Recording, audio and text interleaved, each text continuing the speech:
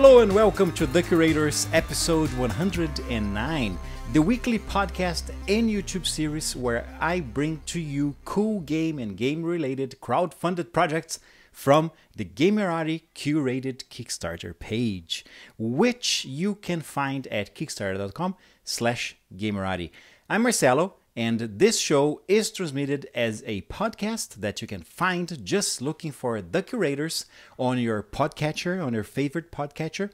And there is a video version at youtube.com/Gamerati. I bring 3 projects this time. Let's start with the first one, which is Monsters in the City, Sins and Virtues.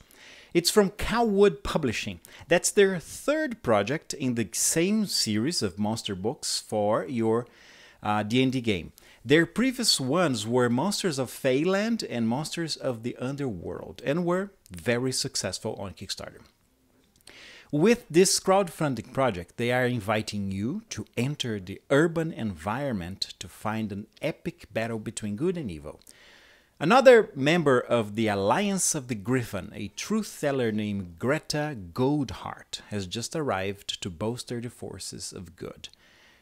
That's the kind of reference that you would get if you participated in the Kickstarter of the previous ones, but this functions independently. You don't need to have purchased the previous ones to understand that, because the story is being very well described in the new book. So, the book describes a city with 7 districts. It will contain 100 new monsters for D&D 5th edition.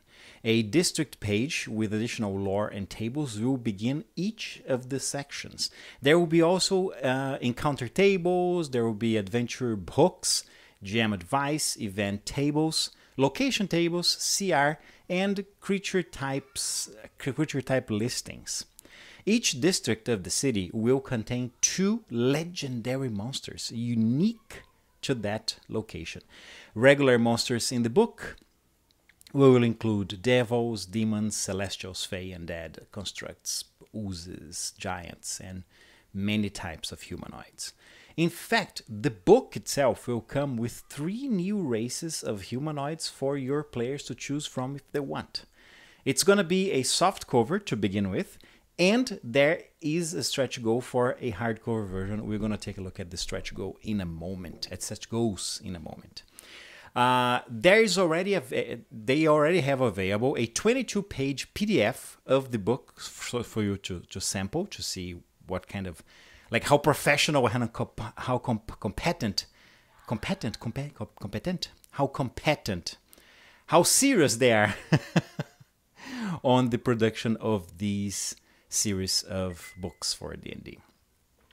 So, rewards according to the progress of the Kickstarter will include a 5e adventure set in the city, an NPC book, and more stuff. The adventure will feature monsters from the book, and the NPC collection will have characters from the city setting, so you can populate it with people who are perfect for the setting. Most of the rewards items will also be included as add-ons in a backer kit after the Kickstarter. So if you backed only the base game, later you can add all the added stuff that has been released during the campaign. Add-ons will include, like, there's a lot of stuff there. There are going to be t-shirts, stickers, Game Master handbooks, and campaign setting books. Let's take a look at some of the stretch goals. So with 40,000 Canada dollars, they add extra art. The art of this game is already amazing. I imagine how better it's going to be with more art. With 46,000 US dollars, 46,000 Canadian dollars, the book becomes hardcover. With 49,000, you will get PC subclasses and more maps. 52,000 custom end sheets is 56,000 custom D20 from Q Workshop. Right now, the project still has 8 days to go as the recording of this. I don't know when I'm going to release this episode because this week's a little weird. But anyhow, it goes all the way to the 13th of February 2020. Let's see here how much. They need 37,000 Canadian dollars. Cawood Publishing is from Vancouver, Canada. All right, the pledges, the possibilities for you to support them with 20 US dollars, which is 16. No, sorry, with 20 Canadian dollars, which is 16 US dollars, you get the PDF of the project. With 37 Canadian dollars, 28 US dollars, you get the physical copy of Monsters of the City. With 45 Canadian dollars or 34 US dollars, you get the PDF of Monsters of the City, PDF of Monsters of Feyland, PDF of Monsters of the Underworld. You get everything they've done so far on this line. Estimated delivery November 2020. With 50 Canadian dollars, about 38 US dollars, you get a physical copy and a PDF of Monsters of the City. 100, you get PDF of Monsters of the City, 5e adventure, RP Generations comic book, and Henchman's. And then there's a pledge with 150 Canadian dollars, 200 Canadian dollars, 250, 350. There's a lot of stuff here. Yeah. So, Monsters of the City, Sins and Virtues by Cawood Publishing from Canada, all the way to to 13th of February, not November, 2020. Second project is a deck building game. It is called Tortuga 2199. It's a deck building game where you build a crew, you hunt space monsters, and try to become a pirate king in the planet of Tortuga. So it's being crowdfunded by Grey Fox Games. The game takes place on the criminal paradise of planet of Tortuga in the year 2199. Kind of very self-explanatory, right? It's a 2 to 4 players game, but there is an add-on for a 5th player, kind of a mini expansion for a 5th player. The game itself is pretty straightforward. It's like this. Each player starts their turn with 5 cards in their hand, and then during their turn, a player plays a card from their hand and perform the action that is described in the card. Then played cards are moved face up to the player's discard pile, as with regular deck building games, and then cards that remain on your hand are also discarded. And then you draw 5 new cards to begin your new deck. So when you play a card, you can use what's in the card, or you can buy a new card using credits in the game. You can move your spaceship on the board, because it's a deck building game, but there's a board where you move your ship. And you can use your ship to collect minerals in each of the hexagons that where there's stuff to get. You can also decide to hunt some creature or an outlaw or some monster that lives in Tortuga. Every card of the creature you're hunting has the hunting difficulty rating, the name of them, how many credits you get for capturing them. After you capture a hunted card, it becomes part of your deck, and then you can redeem the reward for getting that creature. You can also reinforce sectors when you dominate some hexagons in the board. You can add more defense value to make it harder to be conquered by other players. And lastly but not least, you can attack enemy ships on the board. So it's a deck building game, a card game, but with strong board game elements. All the art they're showing here is amazing, very modern, very sleek, very well done, like completely professional. And the game funds at 35,000 US dollars. With 50,000 US dollars, they add an exclusive cards of a character called Bartholomew Roberts. With 60,000, the cover of the box will have a Spot UV upgrade. With $7,000, they add another ship, an exclusive ship that will only be available for people on the Kickstarter, because I assume that Grey Fox Games will later release the game at retail, but there's some exclusive stuff here only for the Kickstarter backers. With $80,000 they will add plastic trays. $90,000 they will add another exclusive card, Anybody. Then with 95, I think this one they haven't breaked yet.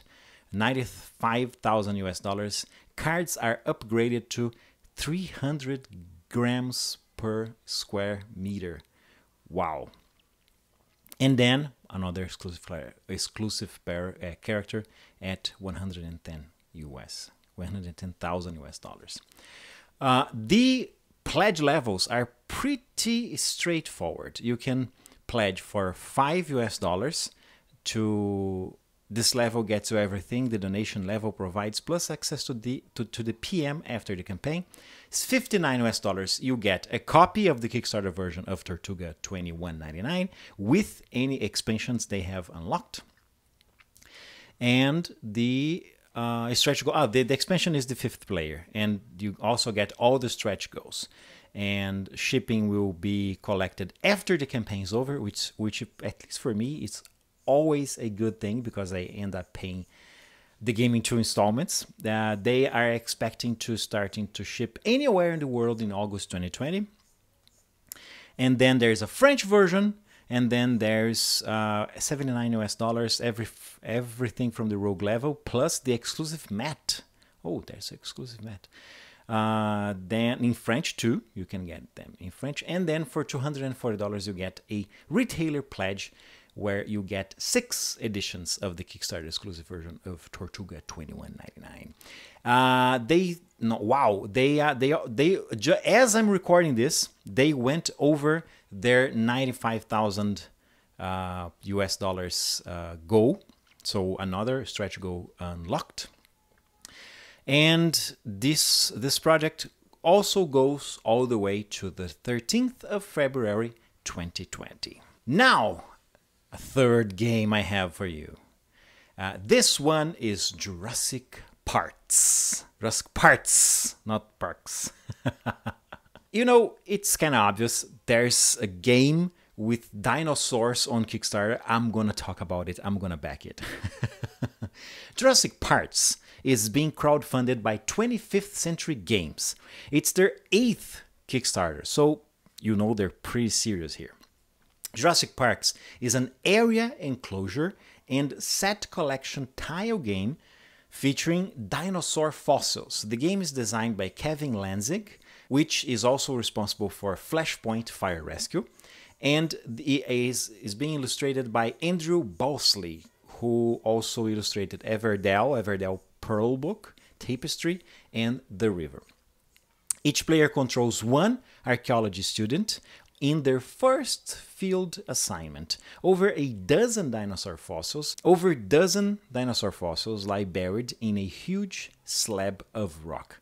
Time and the relentless forces of geology have mixed up the bodies, but that's a small problem for you and your team. It's up to you to dig up and organize the precious fossils from their rocky tomb. All of that is for the good of science and your own reputation, so be sure to claim the biggest and best fossils for yourself. So it's a tiny game. I wouldn't say tiny. It's a small box game. It's a game with a small footprint. You have the sheets for all the students. Each one will be a character. There is a sheet for assembling the different dinosaurs because the box comes full with hexagons that you're gonna make the archaeology site. So they're all upside down. So you start. Actually, you don't even start digging. You start by putting your chisel marks on around an area you want to explore, and then you start excavating. There are rocks, there are harder, that's going to make things a little harder for you. And then you slowly turn those hexagons, and you might find nothing, or you might find some dinosaur bones. You collect them, and hopefully you will be able to assemble a complete or almost complete skeleton. That gives you more points. The game also works with amber, which is they're going to be represented by pieces of plastic that remind, and the ambers you can use for purchase stuff. And there's also let's see here, there are also the game will come with 45 fossil tiles, 6 paleontologist mats, 20 amber, 72 chisel markers, one for a set of each of the 6 colors, because you can play with up to 6 players, 6 field guides that helps you to assemble the dinosaurs, 1 rule book, 1 field leader, and 10 item cards. Use amber to buy the items. The stretch goals they have here. There was a pre-launch goal in which they created a enamel pin for the game. Then with, let's see here, upgraded thicker cards, they already got that. Upgraded punch board thickness, line and finish on cards and mats, which is very cool. There's a stretch goal for a spot UV on the game box. It's kind of fashionable nowadays. Then they add a new item card, another new item card, another new item card, another new item card. Then there's a stretch goal for the tile upgrade, in which the tiles will also get a line and finish. Then more art, a new dinosaur, Stegosaurus. Then alternative art for the Spinosaurus, and they have more secret stretch goals to get here. This is one of the most straightforward. I said the other one, the other Kickstarter project was straightforward. This one is pretty much, that's it. You have 20. You have a pledge of $20 US, 29 US dollars or more. With that, you get a copy of the game with all applicable stretch goals, and you can add another copy, just adding more, 29 US dollars more. Shipping will be charged after the campaign, the pledge manager, which is a good thing. And estimated delivery is July 2020. That's it. You have there's also five US dollar retailer pledge, but it's not for us. There's no, it's not fancy. It's a very well done, very creative game. I love the theme. What can I say? I love dinosaurs. And the project also ends on the 13th of February.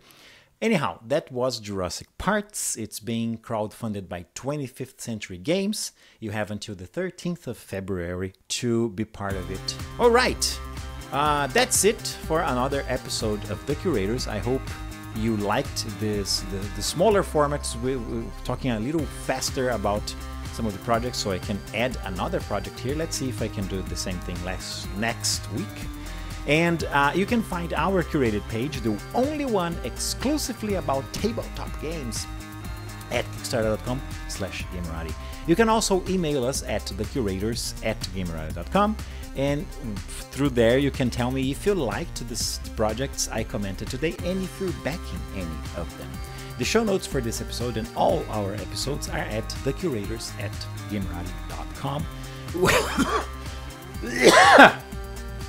Where you can also find the video versions or listen and subscribe to the podcast version.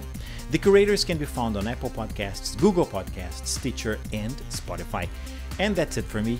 Catch you up next time.